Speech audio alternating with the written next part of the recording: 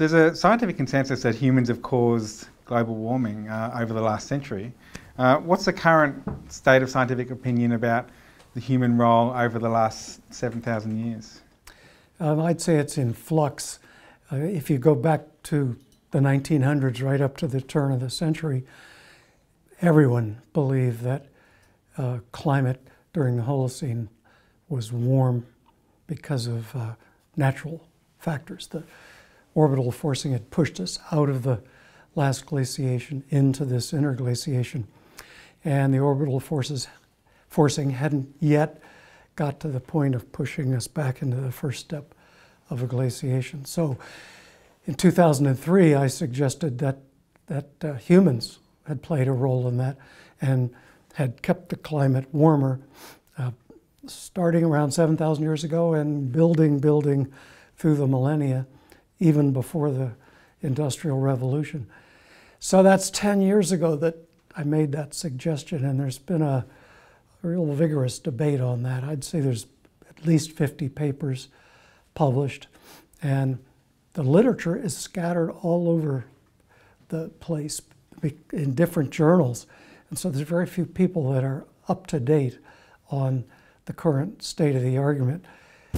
I'm up to date, and in my opinion, we're just about to go from majority paradigm that this interglaciation was natural until the Industrial Revolution to the view that humans started taking control increasingly, and that we wouldn't be in a full interglaciation if it hadn't been for humans, early farmers. So if humans hadn't been around, what would climate have done over the last few thousand years and currently? It depends on latitude. If you're in the tropics, it would be a little bit cooler.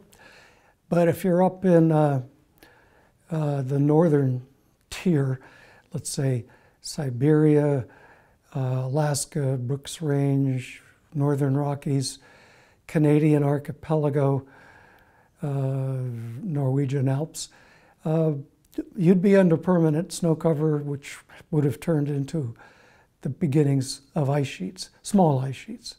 So up there, it would be radically different. And one effect that would have projected farther south is that it would be cooler in the summer at northern mid-latitudes, cool enough that you couldn't grow crops as far north as you do now.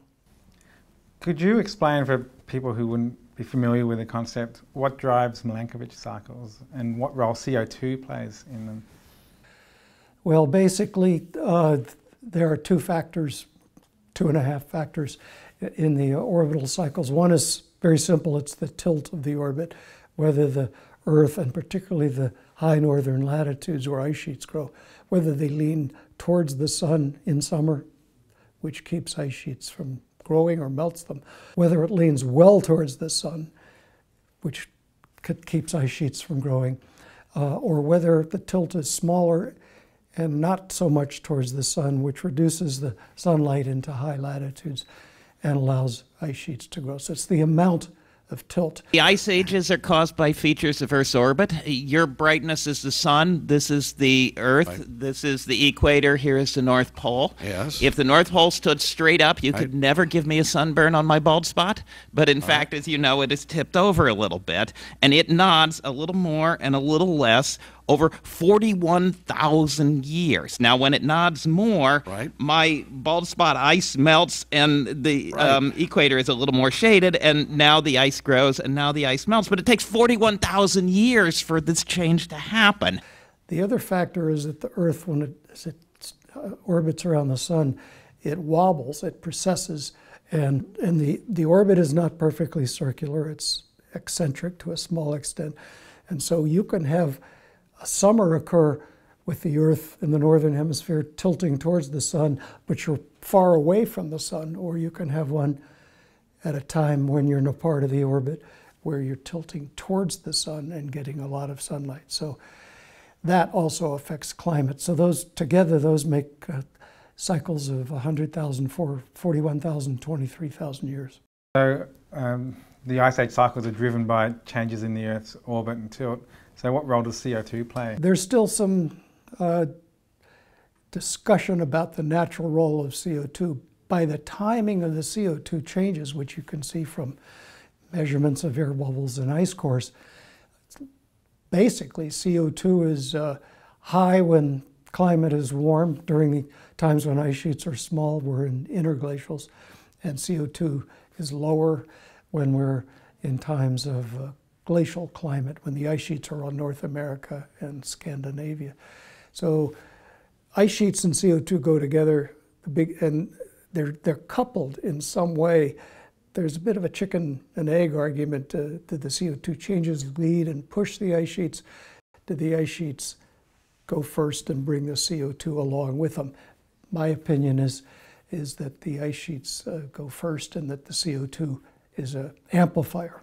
The fact that the ice sheets go first and then the CO2 follows has led to a myth that proves that that temperature drives CO2, which therefore means that CO2 doesn't drive temperature, and as a way of arguing that CO2 doesn't have much of an effect on temperature. There is a myth that temperature, global temperature, leads CO2, but that's, in recent work shows that's not so. They seem to be very closely coupled. Temperature is most easily measured in the Antarctic region, and the Antarctic region is an early responder to changes in the orbit. The real question is whether CO2 leads, well, you can ask whether CO2 leads global temperature, and the ice sheets are playing a role in global temperature, a very strong role. And so if the ice sheets determine temperature for a large part of the northern hemisphere, and that probably lags CO2 very slightly. So you have two things going on. Insulation's making the ice sheets grow and shrink. The ice sheets are affecting CO2, but CO2 can react faster than the push it gets from the ice sheets.